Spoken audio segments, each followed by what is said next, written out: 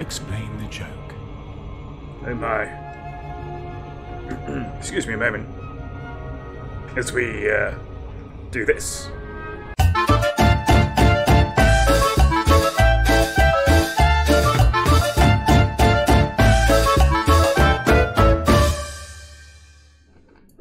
Settle down, everybody, settle down. Put those pogs away and look at the board. Thank you. Right, we've got a joke to explain here. But we need to get rid of Jean's girlfriend first. Bye. Right. We have a joke here from Erodian Thorn, who writes to us telling us, very disappointed in my new camera. I went to some wheat and cornfields to take photos, and the pictures all came out grainy. So, what is a camera? Well, a camera, short for camera obscura, which in turn means dark room. And how a camera works is, there's like a lens here. This is oldie-worldy cameras, but I'm going to make it contemporary as well. And so all the light, you see, penetrates this lens. And we've got a black box here, which in olden times would have a roll of film, which we're going to denote here. And what would happen is that the light would hit the film, left to right mirrored, upside down, but it would hit the film. And this film here, you see, was made from photosensitive chemicals, you see.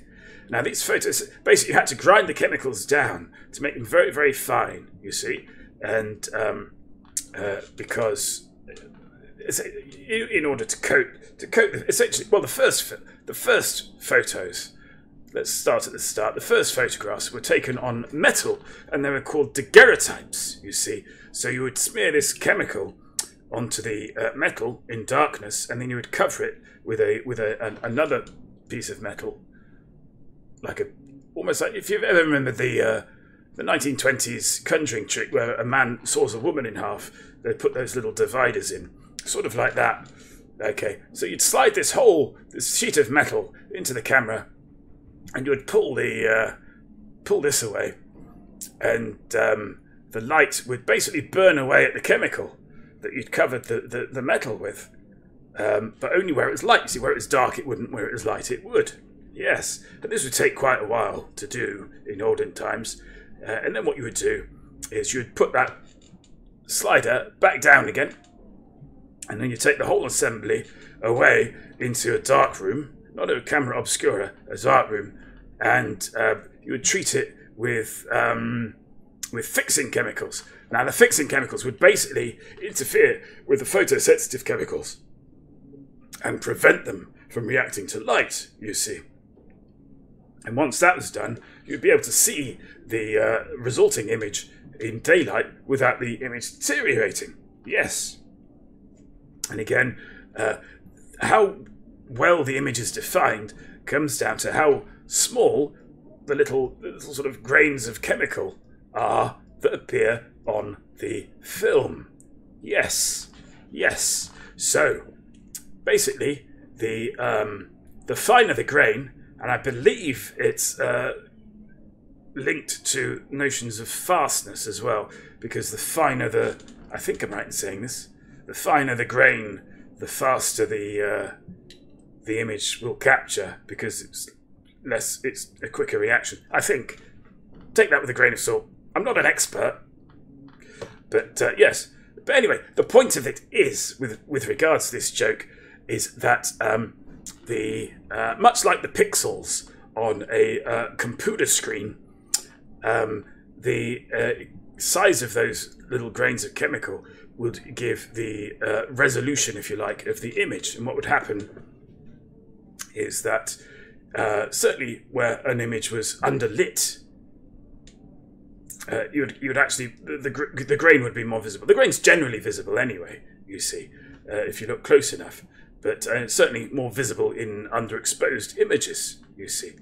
Scratch this, though. This is all old news. Now, instead of... I took a bit of the bear's ear off there. Hang on. Sorry, bear. There, good as new, good as new. Yes. Now, instead of a piece of film there, which is disposable, one-use sort of affair, we have what is known as a CDS chip. Yes, which basically it's more like a retina. Yeah, you know, like a retina in a human eye. I need to explain what a human eye is. A human eye, the eye is the organ through which we see stuff. You see, and it looks sort of something like this. So here we have, much like in a camera, we have a lens. So again, the light passing through the pupil, and then it's reversed and back out, and light hits the retina. And now the retina is made up of receptors called rods and cones. Yes, with the rods doing black and white and the cones doing colour, you see.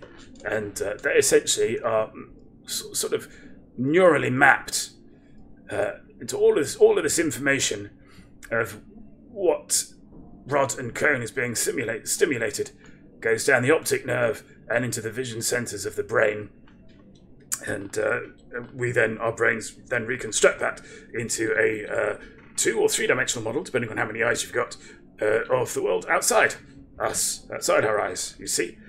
So it's more akin like that. But a CDS switch essentially does the same job as a retina there. So it's not being destroyed exactly, although we might get onto stuck pixels later. But yeah, it's not destructive in the same way that photographic film is destructive. But even here, you see, the accuracy is kind of hooked up to how much light is actually entering the camera, and roughly speaking, the more light you have, the less grain you get. Anyway, that's the notion of photographic grain. So that's half of the joke explained.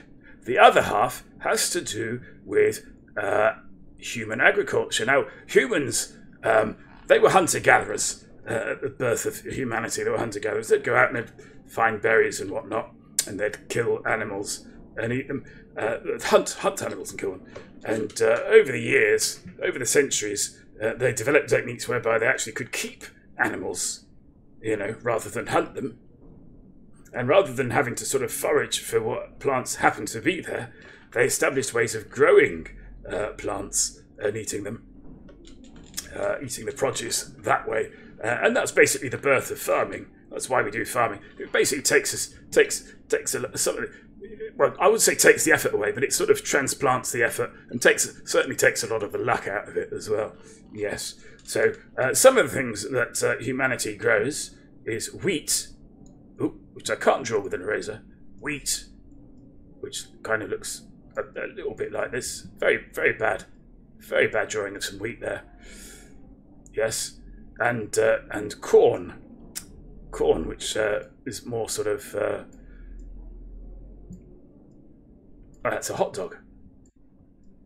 Oh, I see. Yes, I know what I'm drawing. Yeah, so it's sort of made up of these little bits. Now, both of these, the little bits of corn here and the little bits of wheat, we refer, and I think if you're confused about the joke so far, I think the coin's going to drop at this moment. We refer to these, you see, as grain. As grain. So, in this joke that Erodian Thorn told about a year ago now, I think, takes his new camera out to take photos in a cornfield and wheat fields, but the pictures came out grainy. That is to say that the images that the camera produced were grainy, yes, in the sense they have that sort of speckled look of grain, and secondarily, the pictures were of wheat and corn, which are types of grain. So the pictures all came out grainy refers both to those things simultaneously. And as we've discussed many times before, if a sentence has two meanings simultaneously, it amuses us and we laugh. Welcome to the stream, Orange Spark. Sorry, Orange Spark missed the start of this, so should we take it from the top? No, let's not do that. Let's do it. You can watch it on the VOD. It's fine. Yes. Rodian Thorn, have I explained that joke to your satisfaction, sir? Orange Spark gets the gist of it. Oh, good. Is there going to be a test after this? There might be. What were the early photographs called, Rodian Thorn? Can you tell me? Can you spell it? Yes, you put more analysis into it than I did. Hurrah! Good work. In which case, let's draw a veil over this and return back to the game.